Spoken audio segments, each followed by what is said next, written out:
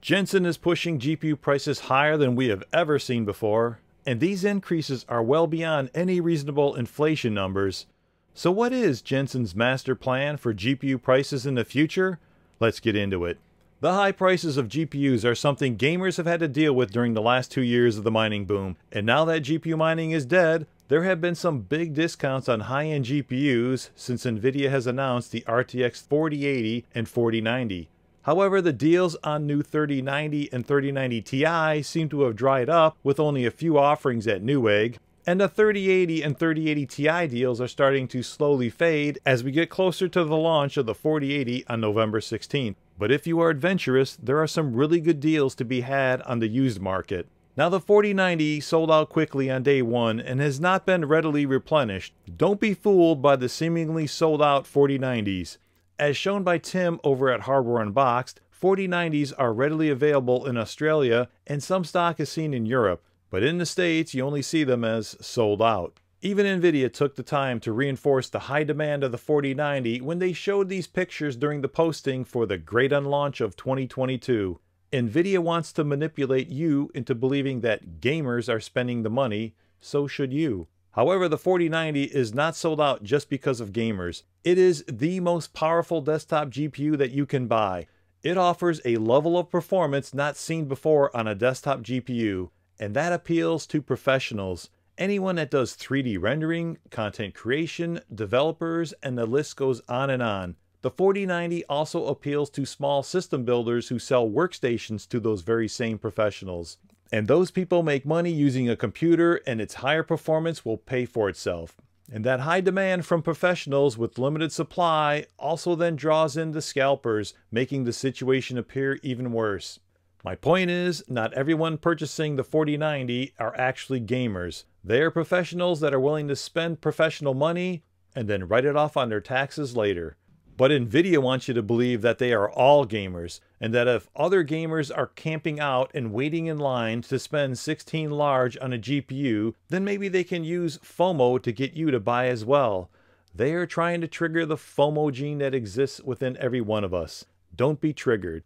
Just like you didn't think twice when people purchased a Titan GPU, you shouldn't think twice when people purchase a 4090. Let it go.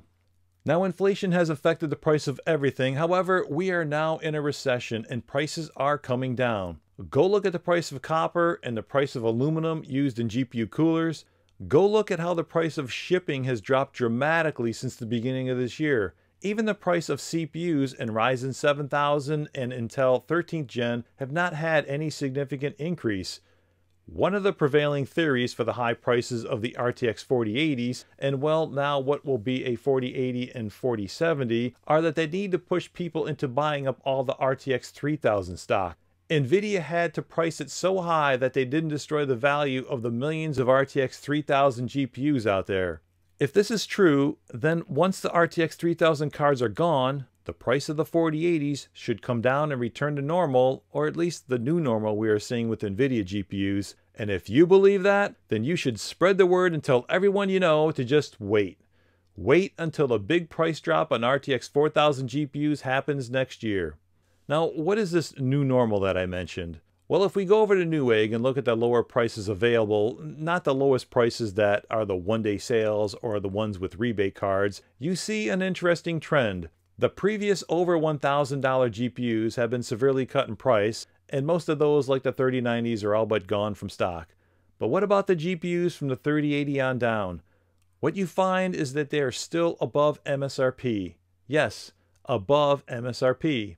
Is this inflation? We could easily just wave our hands and say it's because of inflation. But is it? We could look at the AMD GPUs. GPUs by either company are made up of very similar components, so AMD would not be immune to inflation. So if we plot the MSRP versus the non-promotional prices at Newegg, and whoa, that tells a different story. We see that every one of AMD's GPUs are under MSRP. All of them. No exceptions. Every AMD GPU is below MSRP, and some by very significant amounts. So it's not just inflation. There is something more going on here where we now see a new normal for NVIDIA GPUs that are higher than the MSRP. So the higher prices must be part of Jensen's master plan. What is his master plan?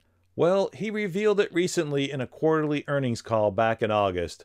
In the last question of that call, he was asked by Ron Seymour, an analyst at Deutsche Bank, that reveals his longer-term plans. Ross asked, once your gaming business normalizes with the absence of crypto, how do you view the pricing environment? And he also asked about the ASP mix across the stack and will it go down due to the absence of crypto? For those who don't know, the ASP or average selling price skyrocketed during the GPU mining boom.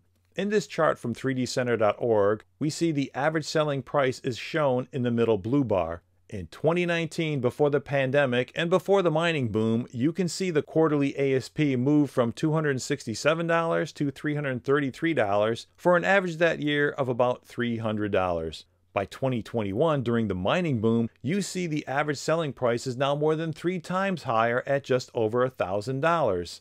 So the question Ron asked about the mix is very valid since they sold a lot higher end GPUs during the mining boom than they ever have. So here's how Jensen answered his question. He said that without the crypto dynamic, the mix would go down.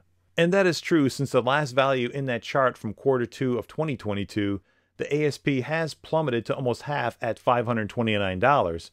But here's what else he said. However, the overall trend long term, the ASP is drifting up. Then he said, game consoles are selling for about $599. Remember that number, $599.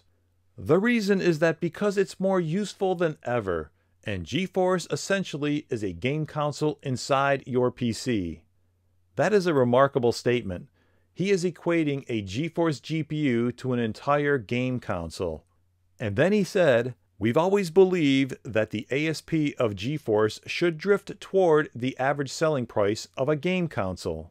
And remember, he said that game consoles are selling for about $599. So that's it. Why are GPUs getting so expensive? Because he always believed it should. It's not because of inflation. It's not because of Moore's Law. It's not because of TSMC charging a ton more money for their wafers. No, it's because he believes it should. And now he's committed to deliver that to his investors. By the way, if you like analysis videos like this, like, share, and consider subscribing as that really helps to support the channel. Now, if you look up the latest Steam hardware survey, you see that of the top 14 GPUs listed, all of them are NVIDIA GPUs. All of them. 2 of them are 70 series GPUs, 4 of them are 50 series, and the other 8 are 60 series GPUs. All of those have an MSRP that are lower than that $599 he mentioned.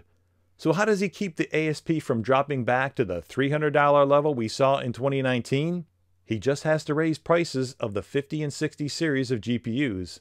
He already did that on the 4080, and he will do that on the 12GB 4080 Imposter that will be renamed to a 4070 next year. Now he needs to follow that up with the 4060 and the 4050. I plotted the MSRPs of NVIDIA's GPUs from the 60 series up to the Titan/90 series, all the way back to the GTX 700 generation. And you can see an overall trend of slightly rising prices, but not like with Ada. If I focus it down to the under $800 price point, you can see that the 80 Ti and 80 series are now gone as they are above $1,000. So where will the renamed 12GB 4080 Imposter be priced? From Jensen's belief, it would have to be above $599. So let's use the same formula NVIDIA used to price the 4080. They just priced the 4080 as the same price as last gen's 3080 Ti. So you could see the 4070 be priced as the same as last gen's 3080 MSRP. But maybe that will stretch up to the new normal price of $800. Maybe that would be called the 4070 Ti. After that, they have plenty of room below to price the 4060 at maybe $450 or as high as $500. Of course, they can also slot in a 4060 Ti to bridge the gap. And I didn't plot the 50 series. I'll leave that as an exercise for the viewer. But the 3050, which regularly sells at or above $300 today, could easily drift up to $350 to $400. So there you have it. The prices are going up because that is what Jensen believes. Jensen equates a GeForce GPU to an entire game console, and his ASP for his GPUs should be the same. And now he has committed to deliver on that belief with higher ASPs to his investors. Let me know in the comments below if you believe a GeForce GPU is essentially a game console inside your PC and should cost at least as much. Next time we'll look at the competition to see if they will derail Jensen's belief system or if they will merely adopt it. Thank you all so very much for watching. Stay safe, and I will see you in the next one.